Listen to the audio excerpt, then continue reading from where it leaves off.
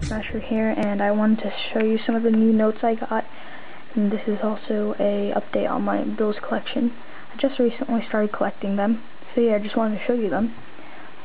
First up here we have a 1935 silver certificate.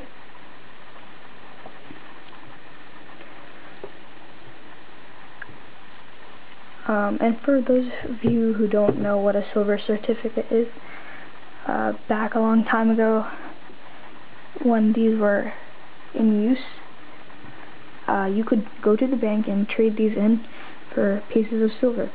So yeah, that's basically it. Wish I could have done that now. Be pretty cool. Then these are obsolete now because no one uses them anymore. People buy them and don't spend them at all. If you happen to get one that someone pays you with, you're pretty lucky. Then so this is another silver certificate, but this one's from 1928, and it's called the funny back because of the back it has, the obverse. Kind of looks like Monopoly money to me. I think that's pretty cool. Then here we have a $2 bill, red seal. It has some writing on it, but I paid a good price for it, only $1 over from what it was worth.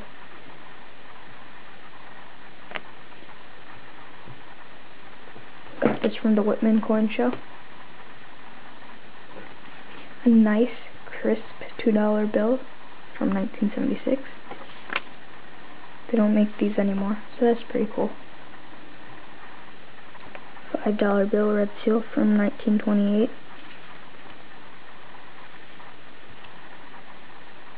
Another $5 bill, silver certificate from 1953. Last but not least, this bill is pretty awesome. $10 silver certificate. It's really cool, actually.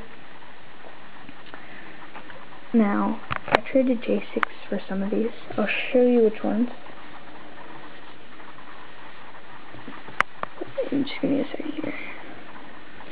Traded J6 for these 4 notes. I traded him 1 ounce of silver and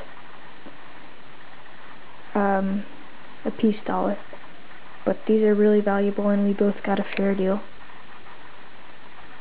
Now I know you might be thinking I'm crazy because I traded silver for pieces of paper, but actually these notes are from different type of banks.